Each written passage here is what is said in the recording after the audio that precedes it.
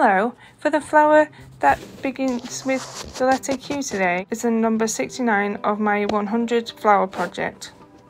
I have decided upon Queen Anne's lace, also called Daucus, carota, whose other common names include wild carrot, bird's nest, bishop's lace, and Queen Anne's lace. Is a white flowering plant in the family Apiaceae, native to the temperate regions of Europe and Southwest Asia, and naturalized to North America and Australia. The symbolic meaning of Queen Anne's lace is that it represents sanctuary. It grows quite easily as a wildflower, as its seeds spread easily and quickly in the wind, leaving many new flowers next to roads and throughout fields across the United States. I'll see you tomorrow again for a lovely new flower that begins with the letter R.